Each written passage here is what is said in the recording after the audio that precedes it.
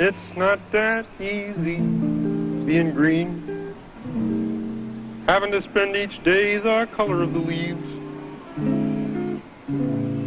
when I think it could be nicer being red or yellow or gold or something much more colorful like that.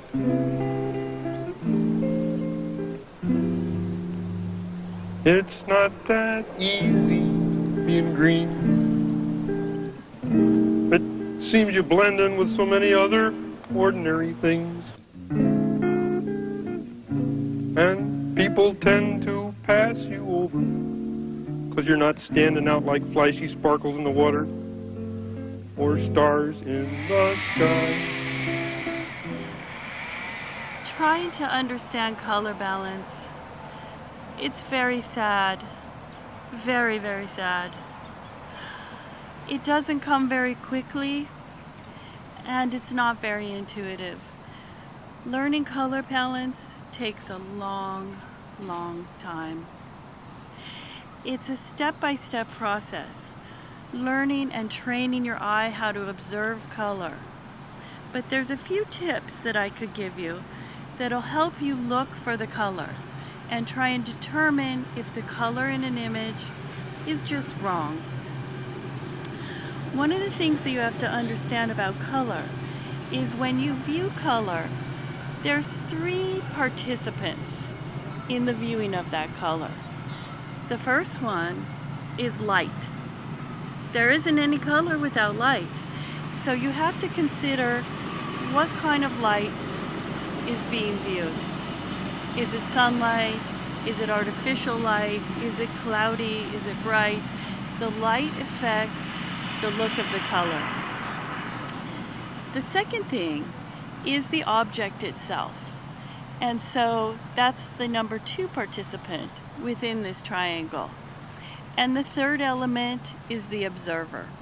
Now the observer could be a person, it could be a camera, it could be a sensor, and all of those things are different variables within one color event.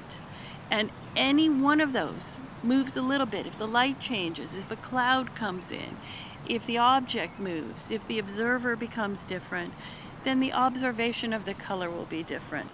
You know, learning color balance is like learning how to ride a bike. You learn the process, you understand how it works, and you don't forget it. Another thing is that when you look at color, there are opposing dualities within a color system, and actually they're part of the color wheel. They're called complementary colors. So when you look at green, and green starts to move away from being green in an opposing system, magenta is the color that creeps in. And the less magenta you have, the opposite color on the color wheel, the more green you're going to have. So on a continuum from magenta to green, these 2 colors are in a sort of antagonistic relationship.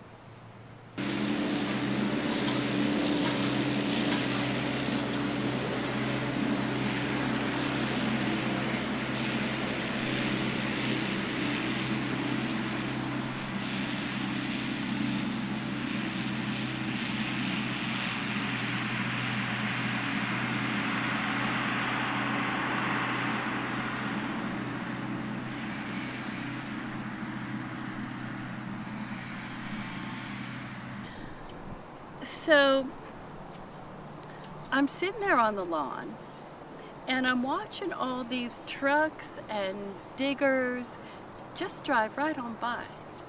And I'm thinking, couldn't one of them stop and turn me into a princess? One thing to keep in mind is that there are important colors that the human mind is used to understanding. And these are the colors that, if they're off, the picture itself will look very wrong. An example would be skin tone. If the skin tone is wrong, the mind remembers that, and then the picture doesn't feel right. There's also colors that would be called memory colors. And those are colors that dominate the mind, such as green grass, blue sky, and skin tone. And so those colors are in the memory of your viewer, and you have to get those colors right. Here comes trouble. Now, an important thing is that if you actually look at color and think about it in terms of neutrals and midtones, then I just kept talking. And they kept driving. Keep going. Okay. Take 4, because this will be a cut.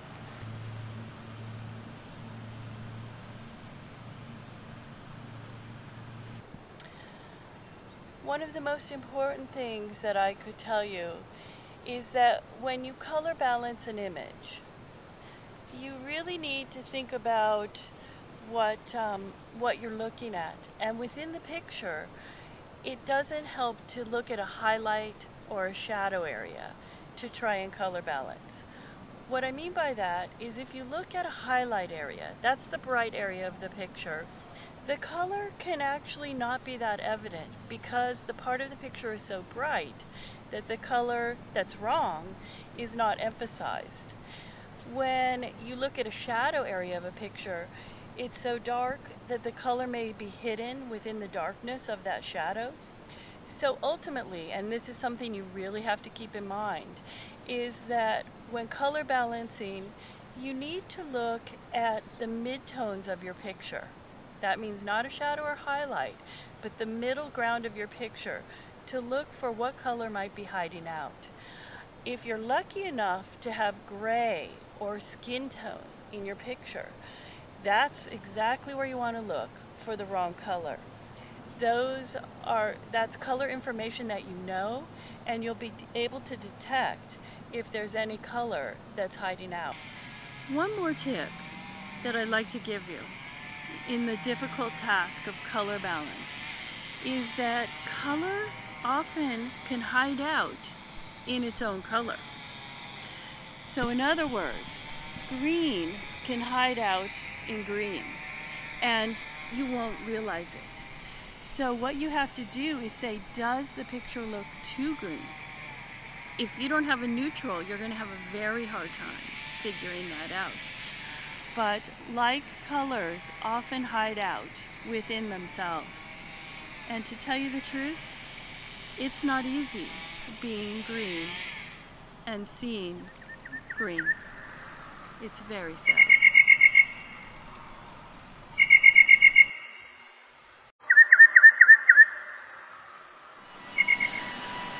Well, there I was trying to explain color balance to my students when I realized, I could give them basic tips, but after that, all there is practice, practice, practice. That's the only way you're going to really get it, is just work with it, work with the tips I gave, and spend time and practice.